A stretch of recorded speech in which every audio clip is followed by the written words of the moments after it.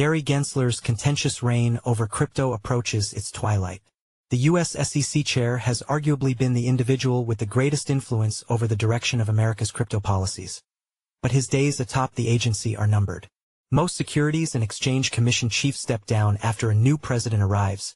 And for the crypto industry, Chair Gary Gensler's final moment is a point of high interest.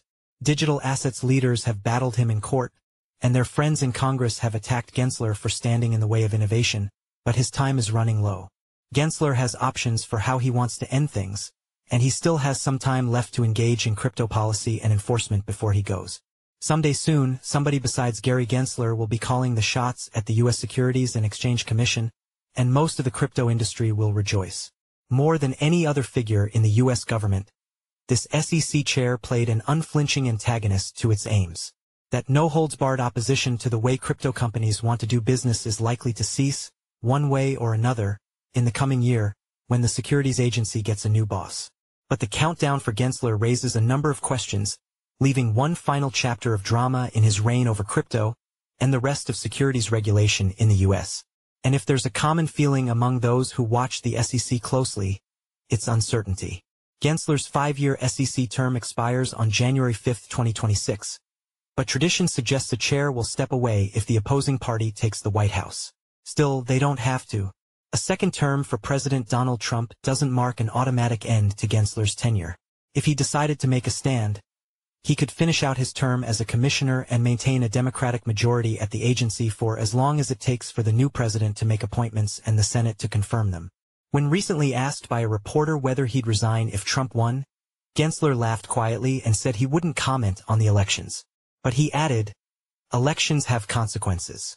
A former Goldman Sachs Group Incorporated banker and Massachusetts Institute of Technology professor who lectured on crypto, Gensler has a deep well of financial and even digital assets knowledge. And as the chair of the Commodity Futures Trading Commission after the global mortgage implosion in 2008, he cut his government teeth crafting novel, high-stakes regulation. But when he took the helm of the SEC in 2021 and found crypto on his plate, he made a consequential call. The SEC didn't need new rules. Existing securities law gave plenty of leeway to police this space. That's not the general sense of the SEC's overseers in Congress. A big majority of the House of Representatives passed a bill earlier this year that would create rules specifically tailored for digital assets, including how the SEC should approach what would be a more explicitly defined array of crypto securities. And while that bill has languished because it still needs approval in the Senate, crypto did see a win in that chamber, too. A strong majority of senators voted this year to overturn a key SEC crypto accounting policy, showing they believed the agency was overreaching and rebuffing Gensler's arguments that the industry targeting standard was a natural response to the crypto sector's investor-harming bankruptcies. The lawmakers who make up next year's Congress, which will likely have at least 24 members who can partly thank aggressive crypto campaign giving for their presence on Capitol Hill, is likely to be busy with digital assets. That's probably true no matter which party controls each chamber. Democrats look poised to have a majority in the House, according to electoral math and polling trends, while Republicans may win control of the Senate. But if the Democrats keep the Senate, crypto progress may remain challenged. I think there is a real chance that the legislation gets passed next year, Michael Piwawar, a former acting chair of the SEC, said during an interview with CoinDesk. That would create a nice, legal regulatory framework for crypto that puts the securities agency in a defined lane that leaves less room for the legal interpretations the SEC and crypto businesses are still fighting over in federal courts, he added. There's not clear authority on some of these things, which is why Congress needs to get involved. 5 years from now, we'll look back in the rearview mirror and say, why couldn't we have done this sooner? Piwawar said. Part of that answer, critics and allies would agree, is Gensler. Chair Gensler's tenure at the SEC has been marked by missed opportunities, said Sheila Warren, who runs the Crypto Council for Innovation. She argued that Gensler has left U.S. businesses operating in the dark by leaning into enforcement rather than regulation. A fresh start at the SEC is essential for the future of innovation in this country. Regulation by enforcement. SEC Commissioner Hester Pierce, a Republican appointee who has been the most reliable crypto ally at the agency, has long been in open disagreement with the chairman's preference for whipping digital assets businesses into line by punishing them. It's a very bad approach to trying to regulate an industry if you're trying to protect investors, if you're trying to shepherd the Commission's resources well, she told lawmakers at a hearing of the House Financial Services Committee last month. It's very inefficient, and at the end of the day, it leaves everyone wondering where the lines of our authority are. But in the same hearing, Gensler again cited the so-called Howey test, the Supreme Court standard set in the 1940s, long before crypto and blockchains were even a dream, that decides whether an asset is a security. He's wielded it as his chief weapon in the SEC's epic enforcement battle with the industry.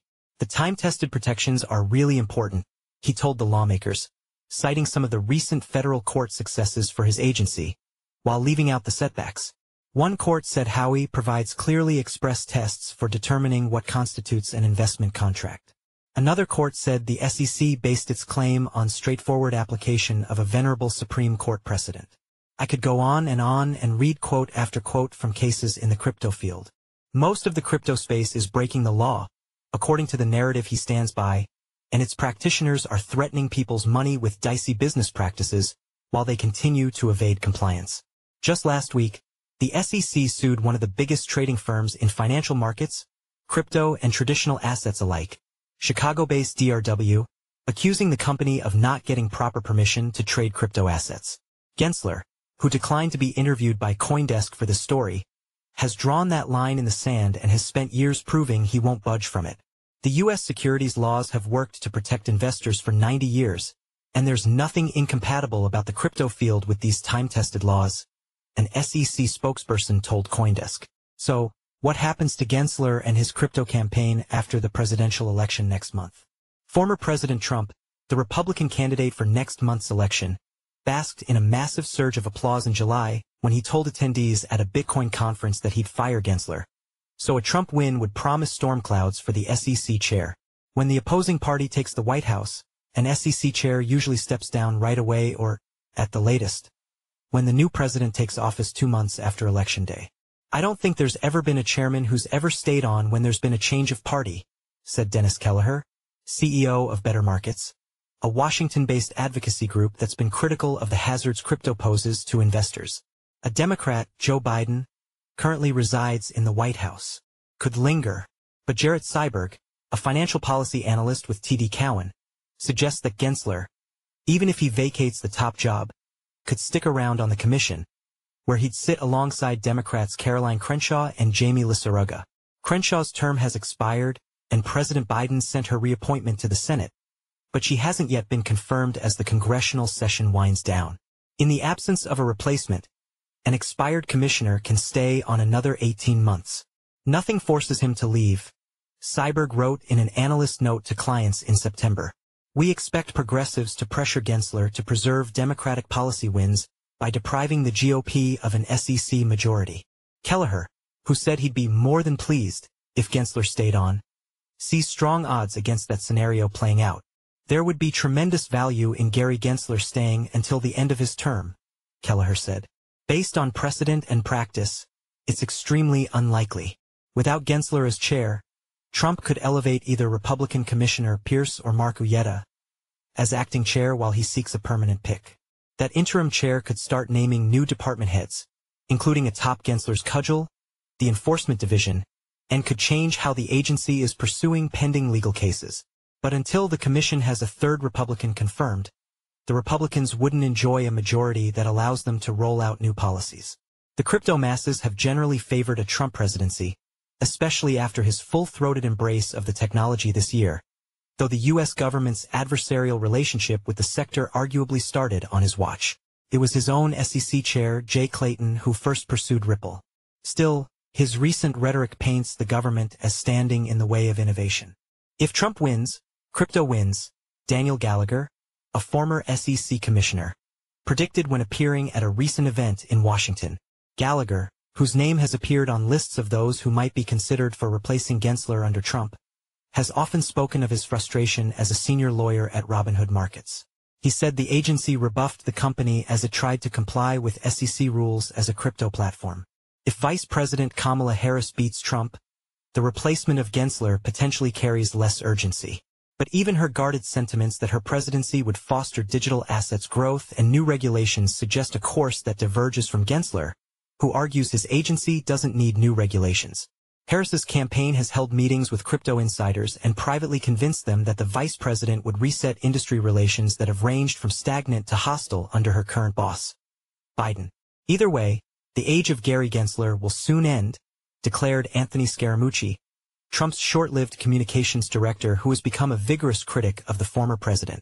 That era of crypto is ending, Scaramucci, the founder and managing partner at Skybridge Capital, said in a CoinDesk TV interview. We're heading toward a much better regulatory framework no matter who wins the election. Time left. Still, Gensler has some time left before the elections force his hand. Despite grumbling from the industry that his agency has refused to make rules tailored to crypto, he did set and defend crypto accounting policy in the form of what's known as Staff Accounting Bulletin No. 121, and the Commission embarked on a few consequential rules. In February, the agency formally widened its definition for what makes a securities dealer, a new standard that is meant to include crypto operations among businesses the agency regulates as broker-dealers, potentially including decentralized finance, DeFi. And the Commission has pursued a couple of ongoing efforts that could hit crypto hard. One proposed rule expands the definition of exchange to encompass digital assets platforms in a way that also explicitly included DeFi, and another proposal would demand investment advisors only keep clients' crypto assets with qualified custodians, which the agency suggested leaves out the big crypto houses, such as Coinbase. However, that custody rule is heading back to the drawing board, SEC officials have said. If Gensler and his colleagues pull the trigger on the exchange rule before he leaves, the nearness of the next congressional session in 2025 would give lawmakers an opportunity, as long as both chambers wanted to use it, to reverse anything the agency approves. That power is under the Congressional Review Act and is the same authority lawmakers in Congress tapped to try to erase the agency's crypto accounting rule, which drove President Biden to step in with a veto to stop them. Trump's first administration embraced the CRA power as it had never been used before, but it tends to require a Congress that's friendly to the president. Legal strategy. Meanwhile, for whichever candidate shows up in the White House in January, there will almost certainly be a lengthy transition period. Rulemaking and enforcement cases are time-consuming endeavors, and an overhauled SEC inherits a great deal of work already mostly finished before new commissioners arrive. An incoming chair, and potentially new top legal officials, such as the General Counsel and the Enforcement Director, would have a lot of triaging and decision-making to do on a Herculean heap of court cases. Some of the foundational crypto cases, such as those targeting Ripple and Coinbase, could be elevated in the coming year through appeals as they potentially wind their way toward the Supreme Court, where Gensler's legacy may truly be decided. New management would have to work out how they want to proceed with those. Even if the agency is beat back by court losses or new laws from Congress that restrict its jurisdiction, the SEC will always have a major role in the U.S. crypto sector. Kelleher said that role will inevitably clash with the industry, because the regulator's first job is to protect investors, not businesses. And he cautioned the crypto world from seeing Gensler as a villainous Wizard of Oz behind everything it doesn't like, because Kelleher contended that the commission chair has actually done more for the industry than anybody in government. After losing his court battle to prevent the creation of spot Bitcoin exchange-traded funds, Gensler acknowledged the loss and went against his two fellow Democrats to side with the Republican commissioners in approving the consequential ETFs. I think Gensler's legacy on crypto is going to be the one guy in government who literally almost single-handedly did more to legitimize and mainstream crypto than anyone else, Kelleher said.